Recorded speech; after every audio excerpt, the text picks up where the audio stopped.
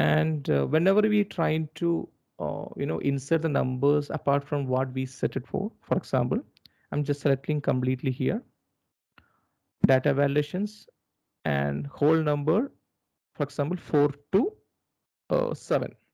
Okay, and 4 5 6 7 8, it's not allowing. I just want to customize this message. Actually, this is a style or type of alert. This is top one. So there's different type of style or alert. How can we change it? For example, if you are giving some task to your colleague, he might be knowing very basic of Excel. So you just giving some task like data entry task to him. So you know that this area should allow only 4 to 6. But if you're trying to type anything, he should be able to understand very in simple English or in your language, whatever it is. So we can set up such a way by using data validations. For example, just going data validations. As soon as you set up this, your criteria, go directly error alert. I'll show you what is input message. Error alert. Here you can see list of style, right? So just drop down. By default, very first one will show stop. So let's see one by one. First one, let's stop. Title we can give, please stop. And here you can see small message, allow only numbers between 4 to 7, whatever it is. Okay, and okay it. Now if I try to insert 11, should show the same message what I customized, please stop, allow only numbers.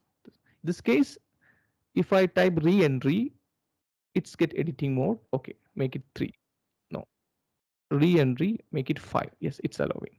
And 15, it's not allowing. Either you can cancel or re-entry or help in the sense directly connected with Microsoft help box, I mean community box. I don't want to make it stop style, I just want to make it warning style.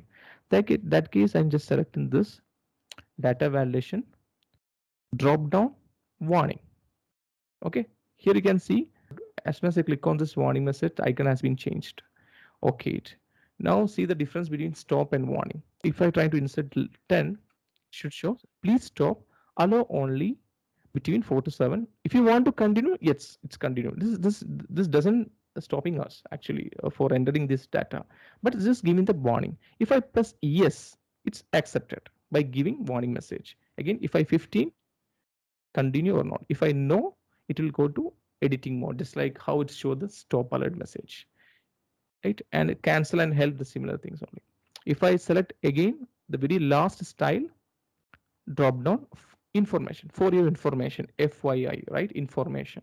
So I'm just clicking OK.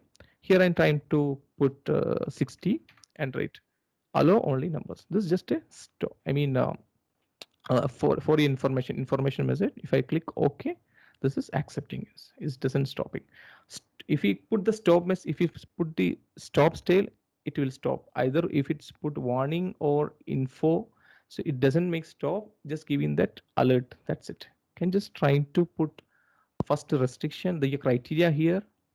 After that, you trying to set up your own message by giving title and error message field, and by selecting respective style. Can you just try from here and please? Sometime you don't want to set up this style of alert.